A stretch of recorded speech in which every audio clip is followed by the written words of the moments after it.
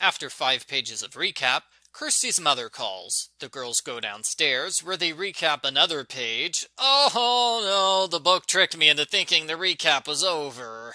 Argo Font Book Review, Argo Font Book Review. The neighbors come by. They're upset because they lost their cat. Rachel and Kirsty search the neighborhood.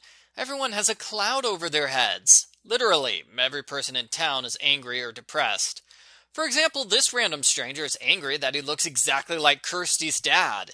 They put us back to back on the same page. Everyone's gonna know we're the same guy. Pearl shows up and explains the goblin with the cloud feather is responsible.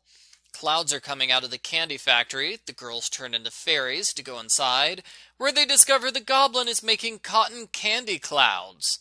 That is, he's making cotton candy fly all over the place so he can eat as much as he wants. I'm pretty sure cotton candy doesn't fly as clouds in real life, but it still sounds super delicious. The goblin sees Rachel and shoves her inside a cloud. Now she's stuck and can't get out.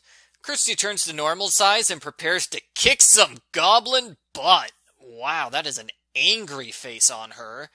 Pearl saves Rachel and they make a plan. They challenge the goblin by saying he can't work the cloud feather as well as Pearl can. The goblin shows off by making clouds spin around him. Since Rachel is in a cloud, she's easily able to lean over and steal the cloud feather. The goblin tries to take it back, but he falls into the candy wrapping machine and gets wrapped up. Just like the last book, the girls leave the goblin there, where he's sure to be discovered by humans and cause a panic. In the other books, they at least implied the goblins went back to Fairyland without being discovered. Here, the girls straight up don't care about exposing the reality of Fairyland.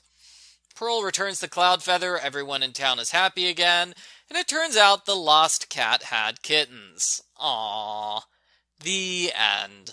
I like this book. The cotton candy clouds were creative, and the cloud feather giving everyone a cloud over their head was a good idea too.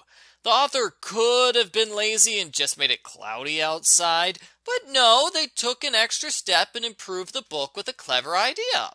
I also liked how readers aren't told about Pearl and Rachel's plan to trick the goblin. That way, the trick is more of a surprise. Plus, I like Pearl's design the best out of all the weather fairies. She's the most interesting looking, in my opinion.